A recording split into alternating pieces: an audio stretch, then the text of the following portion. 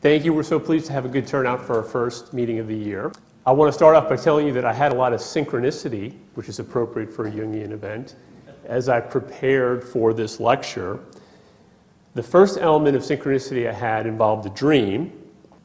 Most of you know who that is. It's Jerry Seinfeld. And in my dream, I was in a venue just like this one, and I was getting ready to deliver a lecture just like this one. And I had the benefit of having a joke testing machine. It was backstage. And I could feed my joke into the machine, and then Jerry Seinfeld would appear on the computer and he would tell my joke to a virtual audience. And I was really, really excited because my joke was an incredible hit. And the laughter was just hysterical. And then, I woke up and I thought, oh good, I'll have, a joke for my presentation to the Jung Society. And then I realized I couldn't remember the joke. And so I guess the joke was on me. So I had a second bit of synchronicity related to this. I was excited to order a new book by Charlie Morley. It just came out earlier this year. And it's about the very topic of this presentation. It's about the merger of lucid dreaming practice and Jungian psychology. And as I was reading the book, there was a section where he was talking about lucid dream shadow integration. We'll get into that more later. Shadow integration basically means embracing the things that we normally repress or deny or push against, especially in the context of nightmares. And he said, essentially, this practice is about doing the opposite of what we usually do when we meet our dream shadow. The dream shadow typically represents things that we are not willing to embrace about ourselves. And normally we run from it, we fight it, or we try to wake ourselves up from it. But the phrase that caught me was doing the opposite, because immediately when I heard that phrase, I thought about Seinfeld. And there is a famous Seinfeld skit about that phrase, doing the opposite. So in this episode of Seinfeld, George discovers the fact that everything he's ever done in his life has been wrong. And so he decides he's going to do the exact opposite of everything he's ever done in his life. So the waitress comes over and says his typical sandwich order that he typically orders, and he has a sudden realization, no, I'm going to do the opposite. I'm going to order the opposite sandwich of that. And then Elaine eggs him on because she says, hey, George, that woman just looked over at you. And he says, Elaine, a man who lives with his parents and is balding does not approach strange women. And Jerry offers to him the advice, well, here's your chance to do the opposite. And he goes up to the woman, inspired by the whole idea of doing the opposite. And when he gets up to the woman, he says, hi, my name is George. I'm balding. I live at home with my parents. And she is absolutely thrilled to meet him. So it ends up being a successful endeavor for George. So the idea of doing the opposite, since it appeared in both the Seinfeld context and in the book I was reading about Charlie Morley, I decided that I think synchronicity has just delivered to me a theme that I could use for my talk to the Jung Society. Here. So I got inspired to create this framework about doing the opposite.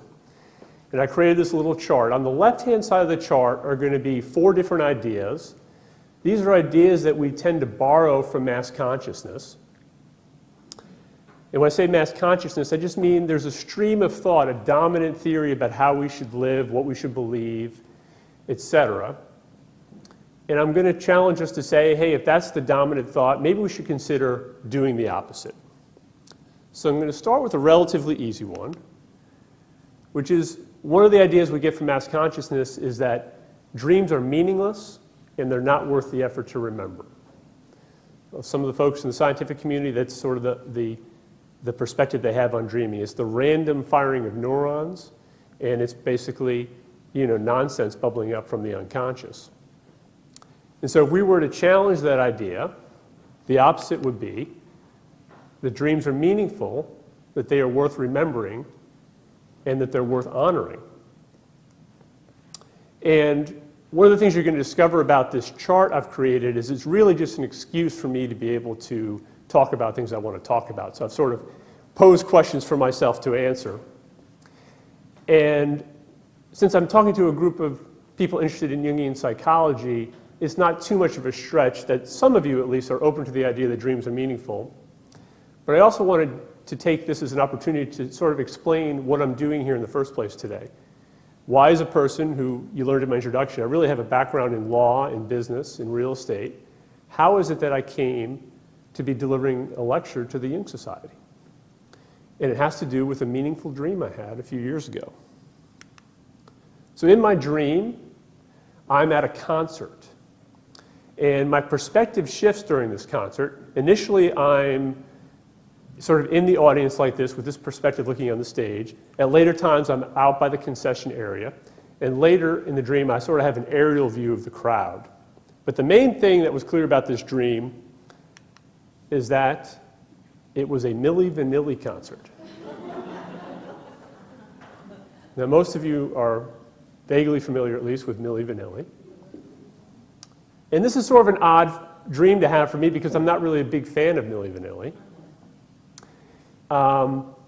They're actually best known for the fact that they won a Grammy Award in 1990 for being the best new artist. And they're only later to have their Grammy Award revoked when it turned out that these two guys were lip-syncing the music. And actually there were some other artists who were the actual singers of the work. So as a dream symbol, they're sort of interesting, right? This is the main act of this concert I'm at. And there's an element here where they may represent something connected with insincerity or fraud even. But something else about this dream was that there was a side act. Some of you know who that is. That's Sammy Hagar. He's the former lead singer of Van Halen.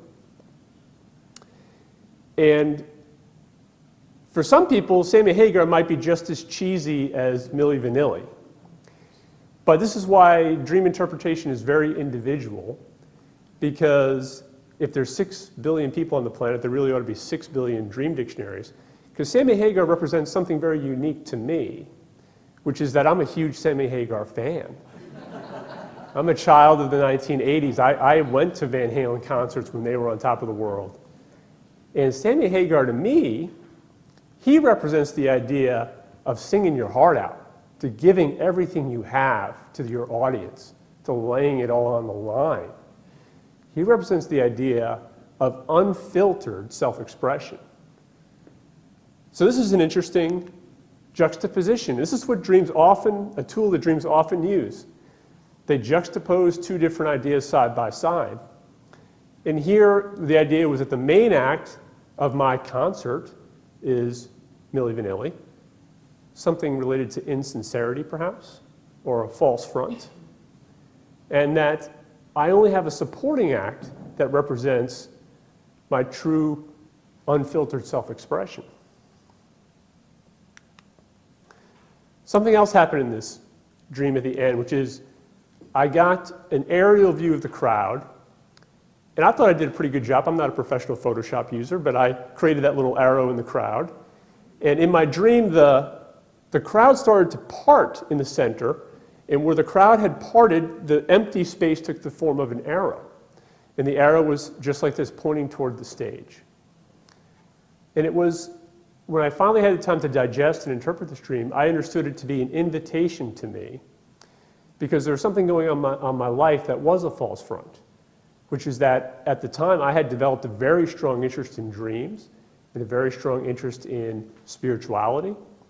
And I kept that interest solely to myself, and maybe a few people. My wife knew about it and a few other people in my life, but I was not out there expressing myself. I was telling the world that I'm a real estate guy and I'm a lawyer, and so I was putting the Milli Vanilli thing out there as my main act.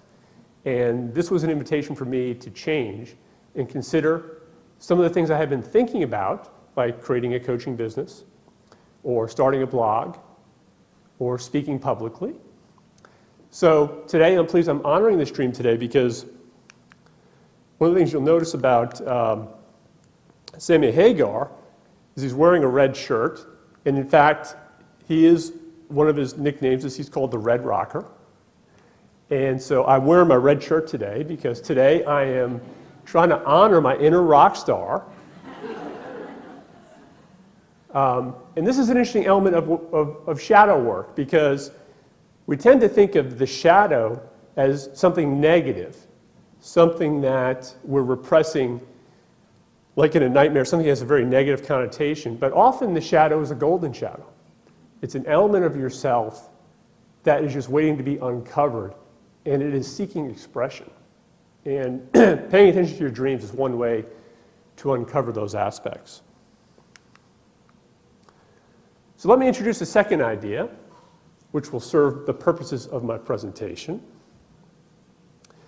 And that is the idea that mass consciousness gives us the dominant belief that sleep is a time when we lose consciousness. That basically we go about our day, we work hard, we play hard, and then we basically just crash. We just go for 6 or 8 hours where we basically just tune out altogether. And we wake up in the morning. A small percentage of our population will have some recollection of their dreams, but a large part of our population will have no recollection whatsoever of what happened to them over the last 6 or 8 hours. There's sort of a disconnection between their waking life and their sleep life. So what would be doing the opposite of that? Well, that would be to view sleep as an opportunity to stretch and expand consciousness. And this is also my excuse to introduce you to the topic of lucid dreaming, because lucid dreaming is exactly that. It's an opportunity to take the consciousness we normally associate with our wake state and to bridge it and connect it over to our sleep state. So there's a lot of different definitions about lucid dreaming. People sometimes ask me, what exactly is a lucid dream? So sometimes it's easier to talk about it in terms of what a lucid dream is not. And Robert Wagner is one of my favorite teachers of lucid dreaming. If I have to recommend one book to you on lucid dreaming, it would be Robert's book, Lucid Dreaming, Gateway to the Inner Self. And Robert tells us that lucid dreaming does not equal control. Some people think lucid dreaming means controlling your dreams. But this is a great analogy. Robert tells us no sailor controls the sea. Only a foolish sailor would say such a thing. Similarly, no lucid dreamer controls the dream. Like a sailor on the sea, we lucid dreamers direct our perceptual awareness within the larger state of dreaming. Robert actually came up with that primarily because he found himself at dream conferences talking with a lot of dreamers who had a Jungian perspective, and they were saying, hey, we don't like this whole lucid dreaming idea because we think we're supposed to be receiving information from the unconscious. And that's one of the things I want to dispel today, is that lucid dreaming is not about trying to tell the unconscious what to do. It's actually attempting to open up, to sort of increase the pipeline, to increase the information flow coming in from the unconscious by having some awareness in the dream state. Another idea with lucid dreaming to think about is that it's not a black and white thing. It's not like either you're lucid or you're not lucid. It's better to think of it as a sliding scale. And there are different degrees of lucidity that can happen in a dream.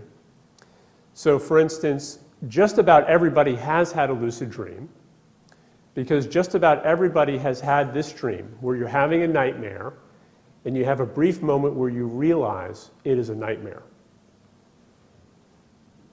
And you choose to wake yourself up from the nightmare. And so even though that's not exactly putting your lucidity to work, it is an element of lucidity in the dream. There is some awareness there.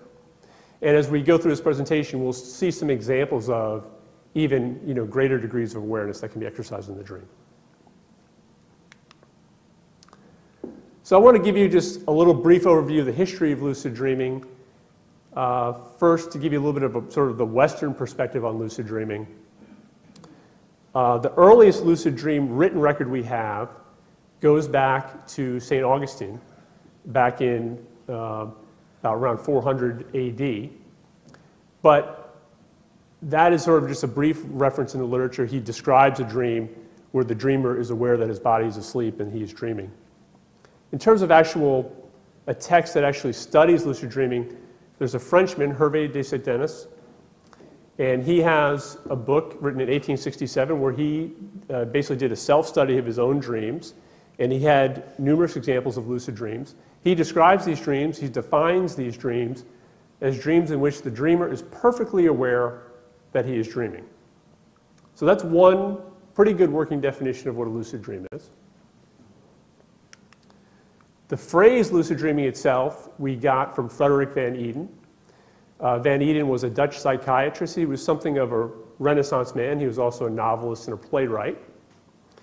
And he coined the phrase lucid dreaming. And like St. Denis, he had done a self-study of dreams. And he defines these dreams as dreams in which the sleeper remembers his day life and his own condition, reaches a state of perfect awareness, and is able to direct his attention and to attempt different acts of free volition. Yet the sleep, as I'm confidently able to state, is undisturbed, deep, and refreshing. And I like Van Eeden as a model for myself because I like the idea of being able to be a real estate guy and also someone interested in dreams. And if he could be a playwright and someone who self-studies his dream, then he's a good model. Those examples are all from the Western tradition of Western culture, but I wanted to point out just briefly at the beginning here that there's a long tradition in Tibetan Buddhism of lucid dreaming. It goes back over 1,000 years. And so I don't want to have it be left on the table as if it's a Western concept, because the practice in the East is actually more well-developed historically. And we're going to get into that a little bit more toward the end of my presentation. So let's talk a little bit about the science of lucid dreaming. Most of you are familiar to some degree with the idea of rapid eye movement sleep. So rapid eye movement sleep was first identified by sleep scientists back in the early 1950s. And on this chart here, that's indicated in red. A couple things to note about rapid eye movement sleep is that in sleep studies, that's the period of sleep that's most closely associated with dreams. So they would, in these sleep studies, they wake people up at various stages of sleep. And it was most often that they'd find the subject was dreaming. It was usually during REM sleep. The chart shows us something else, which is that early in the night, we take deep dives. We usually take 1 or 2 deep dives into stage 4 sleep. Stage 4 sleep is basically the way they define that is your brain wave activity slows down. And then you come back up for a brief period of REM sleep. And then as the night progresses, those periods of REM sleep become longer and longer. So this tells us that if you want to practice lucid dreaming, you might want to pay attention to the hours later in the morning, closer to when you're waking, because that's when you have longer periods of REM sleep.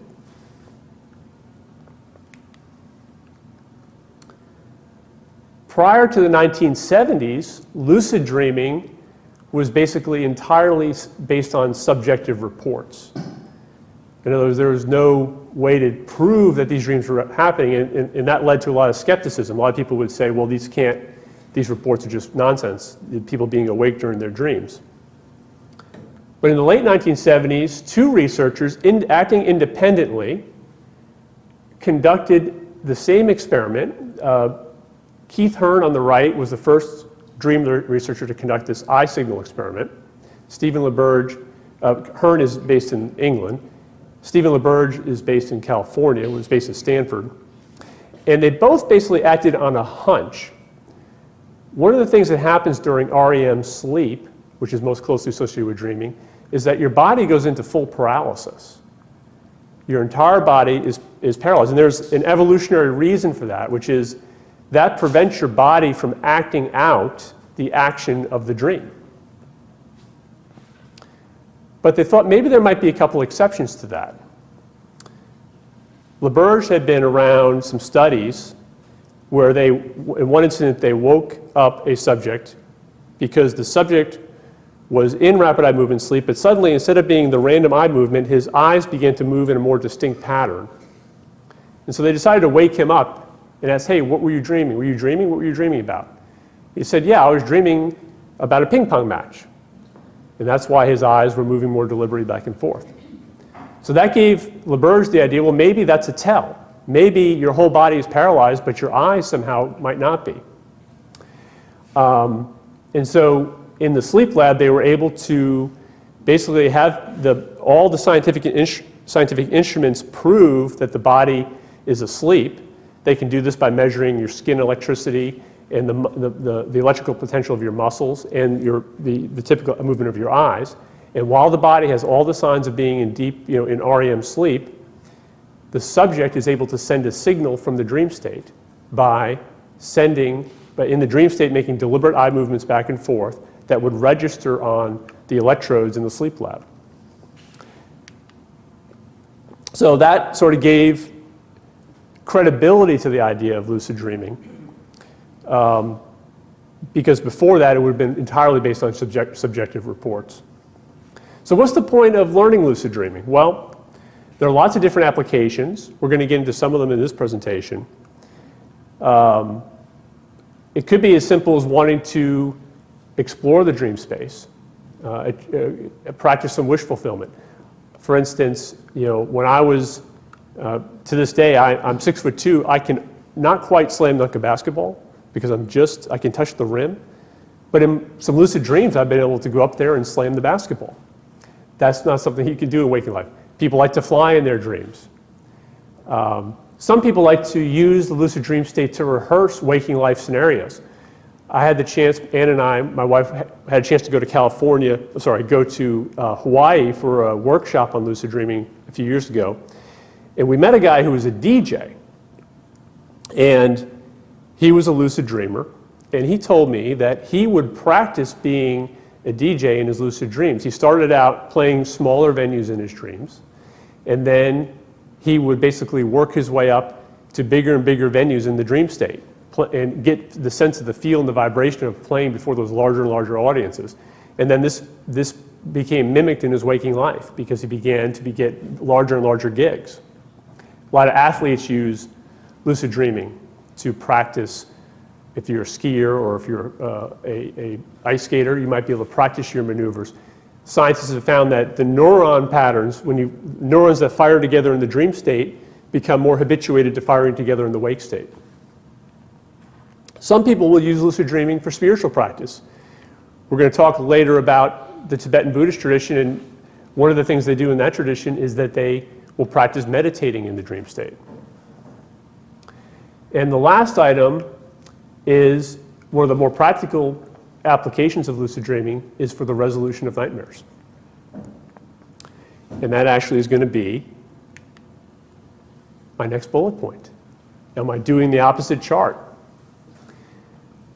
Mass consciousness tells us that we should fear and avoid nightmares.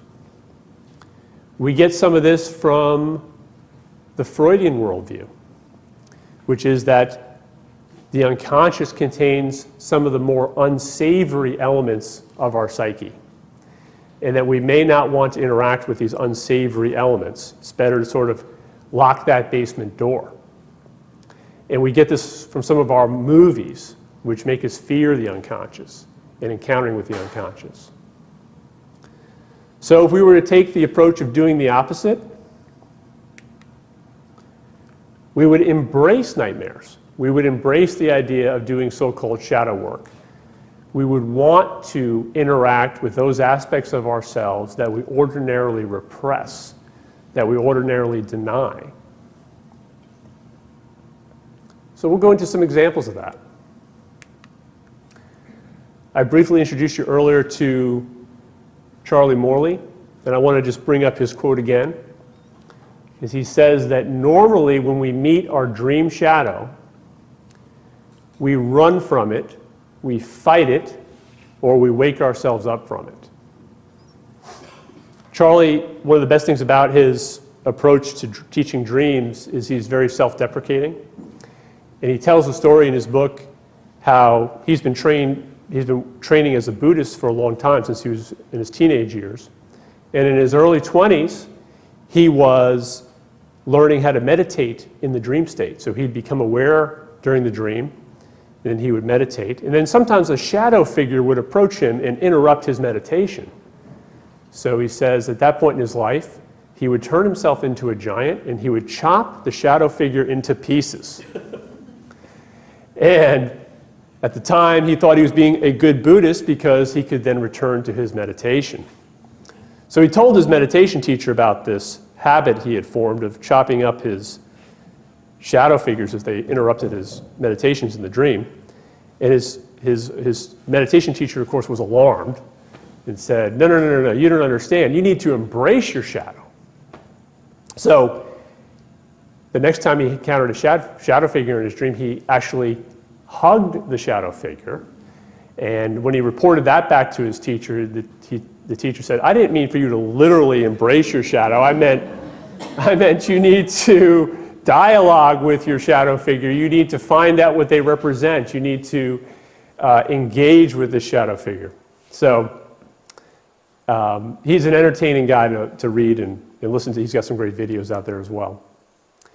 So if we ordinarily run from our shadow figure, fight our shadow figure, and wake ourselves up from it, we need to think about what else we could do.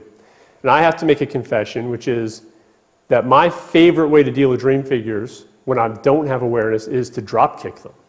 I'd have never done a drop kick in waking life, but I will get a running start. I'll throw both legs up in the air and I will take out the shadow figure. That is my go-to method when I'm not lucid and I'm not aware, when I have that immediate emotional reaction to something that startles me or frightens me or that I don't want to have in my dream. That's Jumping Joe Savoldi. He was a Notre Dame football player who got into professional wrestling and patented the drop kick. So let's talk about some other approaches. So we're not attacking our dream figures, we're not running away from them, and we're not just deciding to wake ourselves up from our dream. Stephen LaBerge, in addition to being a leading lucid dream scientific researcher, he's also a prolific lucid dreamer. Matter of fact, in his studies that he did in the 1970s, he was both the scientist and the person falling asleep having the dreams. And so he's probably had more lucid dreams than anyone else around.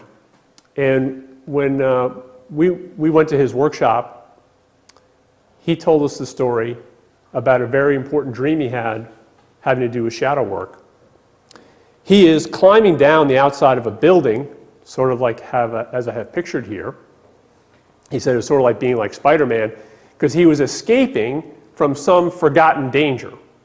He didn't even know what he was running from, but he was going to get away from it.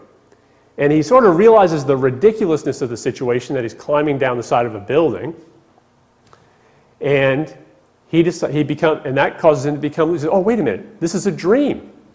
And so I don't need to worry about climbing down this building, I can just fly. And he happily flies away from the scene. But just like Robert Wagner told us earlier that the dreamer is like the sailor does not control the sea, this is a good example of how the dreamer does not control the dream.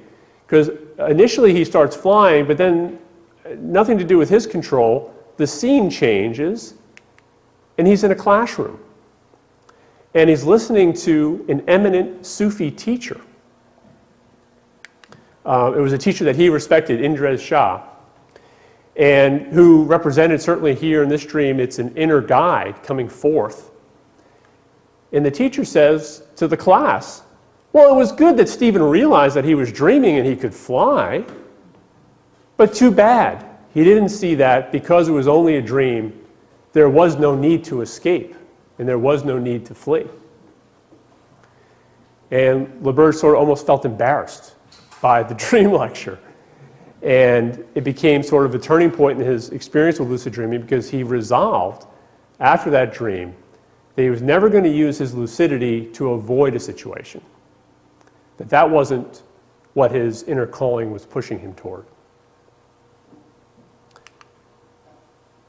So lots of people have been influenced by LaBerge. LaBerge has taught a lot of techniques about lucid dreaming. I'm not really going to spend the lecture time talking about lucid dream techniques. In the question and answer period, if we want to get into that, that's something we can do. But briefly, one of the techniques that LaBerge teaches is basically a visualization technique. So if you have a recurring nightmare, you can, before you go back to sleep, you can visualize yourself back in that nightmare. And if you normally in the nightmare would attack the dream figure or run away from the dream figure or wake yourself up from the dream, you can, in your visualization, rehearse doing something else, like engaging the dream figure in conversation. So a lot of people go to Stephen's workshops, and one of the guys that went to one of his workshops was an author out of Philadelphia named Steve Volk, who wrote an interesting book called Fringeology. And Steve was interested in studying some of these areas that at least are perceived as on the bubble between respectable science and pseudoscience. And he thought lucid dreaming might be one of those areas that's sort of on the bubble. And he was also had a history of having a recurring nightmare, and he figured, well, what better way?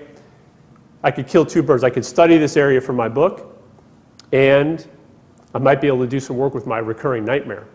And so he tells us that he was experiencing a recurring nightmare that happened to him about 6 times per year for 20 years. And in this dream, he encountered a shadow figure that he would just simply call was like the boogeyman. And the boogeyman would show up, he'd be at his apartment, and the boogeyman would appear in the window with a very menacing face. And then the face would shift to one of the other windows, and then to a third window. And he could feel the fear bubbling up within him. And then the shadow figure would come around to the front door and open the door. And then he would do one of the things that Charlie Morley tells us we want to try to get away from. He would always engage the shadow figure in a fight. And they would start rolling around on the floor together, punching each other, rolling around, wrestling each other. And then he would eventually wake up from the dream. So he used LaBerge's visualization method, and before he would go to sleep, he would visualize himself back in this dream. He'd see the guy's face showing up in the window, and he would practice seeing if he could have some sort of different reaction. Initially, he thought, well, maybe I'll end up having a conversation with this guy. But then he was somewhat startled that this actually worked, and he found himself back in this nightmare, but this time he was aware that he was dreaming, and he was aware that no harm could come to him. He saw the dream figure appear in the windows as usual, and then the boogeyman shows up at the door, and he kept repeating to himself, this is just a dream, no harm can come to me. And the boogeyman wanted to take things a little bit deeper, so when he didn't react to start wrestling with him, the boogeyman took out a gun and pointed it directly at Steve in the dream. And Steve repeated to himself, this is just a dream. No harm can come to me in this dream. That didn't stop the boogeyman from firing the gun right at his chest. And he looked down at his chest, and he saw the bullets sort of just passing through him like his body was a cloud. He didn't feel any pain or anything like that. He was somewhat amazed. He sort of felt like Superman, felt like he was invincible. And he looked back at the boogeyman figure, and the boogeyman figure just smiled and then walked away. So this is an interesting dream because he didn't do anything other than passively really experience the dream. And so lucid awareness does not mean trying to control the dream. It just means experiencing the dream with a higher degree of awareness so that you don't do the things that Charlie talks about. You don't run away, you don't attack, and you don't wake yourself up. And the result of this experience for Steve was that he never, ever experienced that nightmare again. At least at the time of the writing of his book, he'd gone several years, and the dream had stopped happening to him. And this is something that's commonly reported with people that use lucid dreaming for working with nightmares. Another example of this is Paul Tholey. Paul is a German lucid dream researcher, and he's been doing lucid dream work going back to the 60s and 70s. He had a recurring nightmare where he was being chased by a tiger. And he had learned lucid dreaming, and so he finally got into a situation where he was trying to think, if I get back in that lucid dream where the tiger's chasing me, I'm going to realize that it's just a dream. I don't need to keep running away from the tiger. So this happens in one of his dreams. He says, I pulled myself together. I stood my ground and I asked the tiger, who are you? So he asks an open-ended question. In a sense, he's following Robert Wagner's advice because he's not trying to control the dream. He leaves the pipeline open for information to flow through by asking an open-ended question. Who are you? The tiger was taken aback by my question, but then transformed into my father. And he answered, I am your father, and I will now tell you what to do. And as you may surmise, he had somewhat rocky relationship with his father. And it was one where his father was always telling him what to do and disapproving of his son.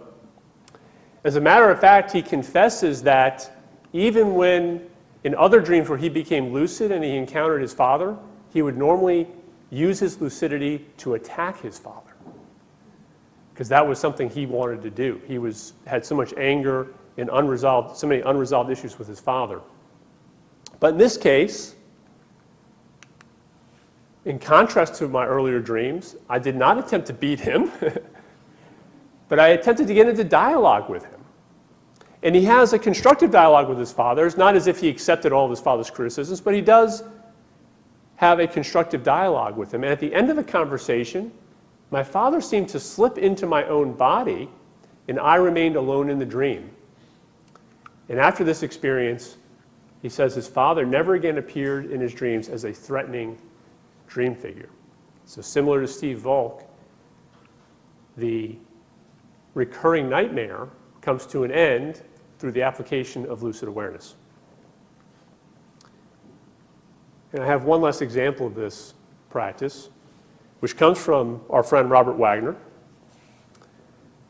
Before Robert wrote his book on lucid dreaming, it was an idea that he had bouncing around, but he decided it was just too much work. It was too much of a project. He wasn't really sure if there's really an audience interested in lucid dreaming to justify all the time and effort.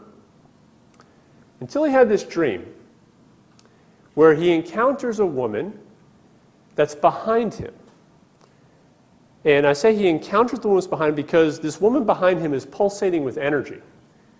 And he had learned at that point with his lucid dreaming practice that often where the energy is in the dream, that's often where you want to go. You want to find out what that energy is about. So he senses this strong pulsating energy behind him in the form of a young woman. And he turns around. He's so interested in finding out what she's about, he actually picks her up and puts her in front of him, like on a table.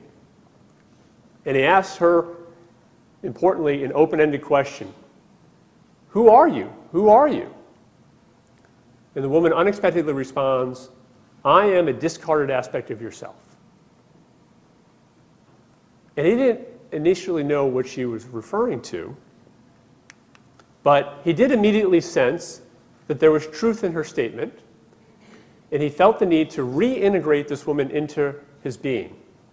So as he stood in front of her with accepting energy, she seemed to evaporate into me as a brief wisp of energy that just sort of got sucked into him. And that's very similar to what Paul Foley described with his father, how the energy that he had been denying or repressing, he now engaged with, and then at the end of the dream, he seems to receive the energy, sort of merges with the energy. And after this lucid dream, when he was back in the wake state, he could suddenly feel new ideas and positive emotions about writing that lucid dreaming book. All the doubts that he had surrounding his goal of writing the book had seemingly crumbled. And he went to work very actively after this dream in working on the book. So she represented, I think, an inner aspect of him that was the writer, that was similar to my sort of Sammy Hagar figure, right? It was that part of him that was seeking to express what he was passionate about, that he had been denying, that he had not been allowing into his life. And so this lucid dream created the opening for him to stop denying the energy and allow it to flow more into his life. So before I introduce my final of my 4 bullet points, I wanted to tell you about a dream I had involving my 2 cats. Those are my 2 cats, Tigger on the left and Shadow on the right. Shadow is still with us. He's 16 years old now. Tigger transitioned out of this reality about 5 years ago. And the reason I want to introduce this dream to you is because the first 3 points on my chart had to do with talking about dreams. And this last one has to do more about talking about this reality that we all share together, this waking reality. And I've had a couple of dreams that have sort of shaped me in terms of how I think about waking life. So this was a lucid dream. And in this lucid dream, I'm in the house that I lived in at the time I had the dream. It's very similar to the house I was living in. Tigger, by that point, had passed on. But in my dream, I see Tigger scamper across the room. And when I see Tigger, I realize, oh, this is a dream. And I become lucid. And my wife, Anne, is in the dream. And I tell her excitedly, I'm having a lucid dream. For whatever reason, I feel it's important. I don't know whether that's really Anne in my dream or my projection of Anne, but at the time I felt I should tell her, hey, I'm having a lucid dream. And she's sort of like, okay, have fun, you know. So this was a strong lucid dream for me when we talk about that sliding scale of lucidity, because in addition to becoming lucid, which was exciting, and being able to interact with Tigger, which was exciting, I also was able to remember one of my items on my lucid dream to-do list. So some of us lucid dreamers, we have a little list of things, experiments that we want to run if we become lucid in a dream. So I had read about these, Tibetan Buddhists and such, these people that do spiritual practice in their dream, and they practice meditating in the dream, and they say that the meditation in the dream state is like 10 times more powerful than the meditation that you do in waking life. So I was like, oh, I'm going to meditate in this dream. And I go down the hallway into the bedroom. The bedroom is just like it is laid out in my waking house. And I sit in something of a lotus posture on my bed. Tigger and Shadow, they jump up on the bed with me. I'm excited. Well, they'll curl up with me. We'll meditate together. And I close my eyes, and I attempt to try to meditate. But just like meditation and waking life, the problem is you're often distracted by your pesky thoughts. And when I close my eyes, I'm distracted by one thought, which is, wait a minute, I'm in a dream, and I just closed my eyes. What happens if I open my eyes? Am I still in the same room? Or will I be meditating on a mountaintop? Like, what will happen if I open my eyes? And so I do open my eyes, because I can't resist the curiosity, and I'm still in the bedroom, except Tigger and Shadow are not there. And wait a minute, I'm not in the lotus posture anymore. I'm lying on my back. And wait a minute. Oh, wait, I'm back. I'm in the reality. I'm back in waking reality, I'm woken up from my dream. But it was very surreal because the room in the dream was so real, and the room in waking life didn't really feel any different. And it took me a few minutes to be sure that I was really in waking life. And then I fell back asleep because it was early in the morning, and I entered into another dream. This one was not a lucid dream. And I was at a restaurant with some guy friends, and I was telling them about my amazing experience where I closed my eyes in one room that was a bedroom, I woke up in another room that was a bedroom, and this sort of like confusion over waking and sleeping. And they were very dismissive. They're like, Chris, come on now, it's just a dream. Just stop getting all worked up about this. And I told them, I said, if that was a dream, then this restaurant is a dream. But I wasn't lucid. I actually thought I was in waking life. And then I woke up and realized, oh, that was a dream, which just furthered my confusion over what my reality was. So this is a pattern that I've experienced with my lucid dreams. It's an element of reality confusion over what is real and what isn't. I've had another dream where I was interacting with a relationship partner. In this dream, I was a gay man. And that may seem unusual, that because in this life I'm not gay, but that's not too unusual for me because I'm used to seeing myself in different roles in my dreams. I've looked in a dream mirror once and seen my facial features as Japanese facial features. I've been a woman many times in my dreams. I've been a much younger man many times in my dreams. But in this particular dream, I'm working through some relationship issues in this gay relationship. And I'm coming to the conclusion that this guy's just not that into me. And it's not an easy decision, but I'm going to have to end the relationship. And then I wake up. And I tell Anne about the dream. And she's actually really interested in the dream. And she's like giving me lots of advice about how I can handle the situation. But she's not actually like talking about it as if it's a dream. She's saying, like, as if I'm going to be re-entering that relationship and I'm going to need her advice about how to deal with it properly. And so we have a nice conversation about it. And then I woke up from that dream. And I woke up in this reality. And I found myself once again somewhat startled and wondering, which reality is which. So this has led me to think of reality in maybe an unconventional way compared to the way mass consciousness looks at reality. One metaphor might be a Ferris wheel. I'm borrowing this one from Jane Roberts, who's the author of the Seth material. And in this model of reality, the soul is at the center of the Ferris wheel, at the hub of the Ferris wheel, and that each bucket of the Ferris wheel represents a different reality experience that that soul is having at any given time, or maybe having them all simultaneously. And when we dream, we can follow these little lines that go into the hub, and we can get peaks of experience that are going on in other buckets. So that's an idea that I entertain quite a bit. And I think it's one of the ways to approach what in some religious traditions is called reincarnation, which I tend to think now is more like the idea of parallel lives. Or another metaphor would be the idea of the television.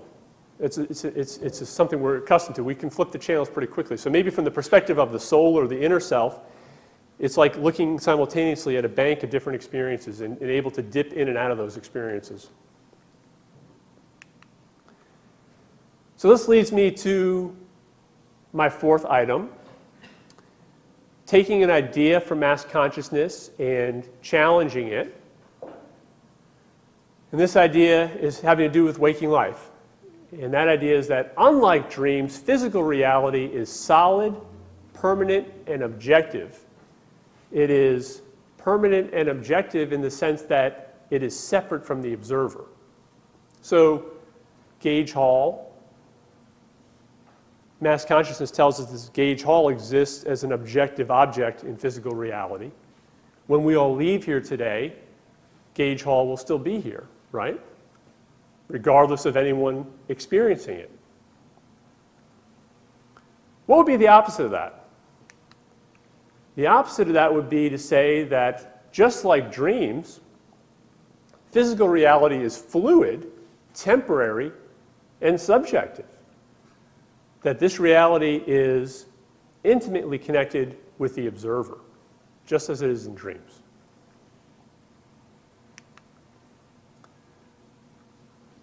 And some of you might be thinking, well, that's sort of a lucid dreaming idea. That's not really a Jungian idea. And this is supposed to be about lucid and Jungian. And you might even say, well, up to this point in your lecture, Chris, you haven't even quoted Carl Jung one time. You're supposed to be talking about both lucid dreaming and Jungian ideas. You're mostly talking about lucid dreaming. Well, I say, don't worry. I knew that this last point would require the most ammunition. It would be the most challenging to our consciousness. So I saved the old master for my finale. Because Carl Jung thought about this idea quite a bit as well. And in his great autobiography, Memories, Dreams, and Reflections, he tells us about 2 dreams he had that caused him to reverse the way he thinks, led him to think that mass consciousness has things backwards. I'm only going to get into one of the dreams because of time constraints. And in this dream, he comes to a small wayside chapel. The door is ajar, and he goes into the chapel. He sees that on the floor, in front of the altar, facing me, is a yogi sitting in lotus posture, and the yogi is deep in meditation. But when he looks more closely at the yogi, he realizes that the yogi's face is his own face. And this was quite startling to him. And he had this dream in 1944. When he wakes up from the dream, he has sort of an aha moment. He says, aha, the yogi, he's the one who is meditating me. He has a dream, and I am it. He says, he goes on, this is a parable. Myself, which is Jung's word, he typically is referring to the idea of what we more commonly say, the soul. Myself, or my soul, retires into meditation and meditates my earthly form. To put it another way, my soul assumes human shape in order to enter 3-dimensional existence, as if someone were putting on a diver suit in order to dive into the sea. And here's where he comes, as if by, great providence, he knew the theme of my lecture was doing the opposite. He says the aim of both of these dreams is to effect a reversal, the opposite, of the relationship between ego consciousness and the unconscious, and to represent the unconscious as the generator of the empirical personality. So rather than the personality being the one who has a dream experience, we are the ones being dreamed. This reversal suggests our unconscious existence is the real one, and our conscious world a kind of illusion, an apparent reality constructed for a specific purpose, like a dream, which seems a reality as long as we are in it. It is clear that the state of affairs resembles very closely the Oriental conception of Maya. And here at the end of his statement here, he's basically saying, although this came to me spontaneously in a dream, and because he's Carl Jung, he doesn't need to rely upon any outsiders to tell him anything. It all comes from within. He acknowledged he's not the first guy to come up with this idea that, in fact, Hinduism has a long history of viewing the world in just this way. The concept of Maya comes from Hinduism, and really there are a dozen different schools of Hinduism, and each one of them has a different take exactly on what Maya means. But Yogananda, in his great book, Autobiography of a Yogi, he was really the one responsible for introducing Hindu thought to the Western culture. One of his quotes is, "You are walking on earth as in a dream. Our world is a dream within a dream." And although this has a long history in Hinduism, the Buddhists took this idea probably the furthest in terms of an exploration point, because they got very interested, going back for over 1,000 years, in what is going on in the dream state. And how do we explore consciousness by exploring the dream state with lucid awareness. I've got some books here. And by the way, any of the books that I've referenced in my lecture, if you go to my website, lucidcoaching.com, I have a page called Faculty Lounge, and I have all my favorite books listed there, and you could find titles and authors there. In the couple minutes we have left, I want to just briefly introduce Tibetan Dream Yoga. One idea to have in mind about what Dream Yoga is about, and by the way, it's not about doing yoga in the dream state. That would be fun to do, just like doing meditation in the dream state. But it's more of a metaphor, just as physical. This is Andrew Holacek, who's a Westerner, but he's one of the leading researchers and teachers of Buddhism and Dream Yoga. Just as physical yoga makes your body more flexible, Dream yoga makes your mind more flexible. Tenzin Wangyal Rinpoche, who wrote a fantastic book called The Tibetan Yogas of Dream and Sleep, he puts it this way. He wants us to think about the idea that we're dreaming all the time. We're dreaming at night and we're dreaming during the day as well. He says normally dream is thought to be unreal as opposed to real waking life. But there is nothing more real than dream. This statement only makes sense once it is understood that normal waking life is as unreal as dream. Dream yoga applies to all experience, to the dreams of the day and to the dreams of the night. So he's telling us that the Buddhist training is to look at waking life as transient, just like a dream is. To look at waking life as temporary and subjective. For example, one of the practices that the dream yogis do is called illusory form. And that's to look at things in ordinary life that we would think of as solid, to think of them as more dreamlike. So upon waking in the morning in your waking life, think to yourself, I'm awake in a dream. When you enter the kitchen, recognize it as a dream kitchen. Pour dream milk into dream coffee. The idea is to sort of soften the hardness, the solidity that we normally associate with waking life. Another practice that the Buddhists do is calm abiding. And the idea here is just you want to engage in daytime practices that increase the level of calm in your life. You want to make calm your sort of default emotional state.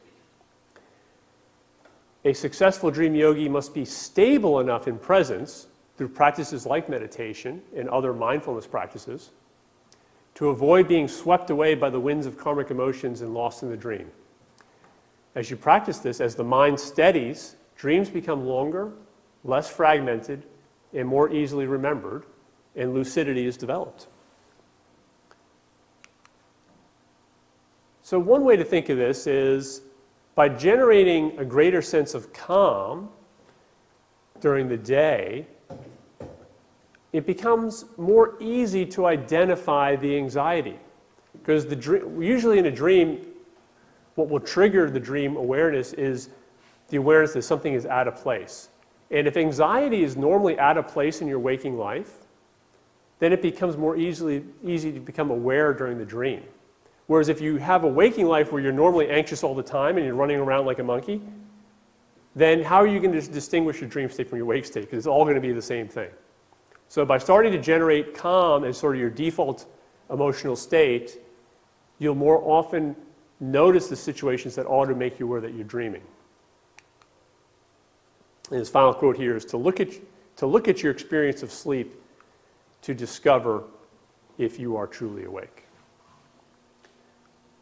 In other words, the more that you are achieving lucidity in your sleep state, that means the more you're seeing through the illusion.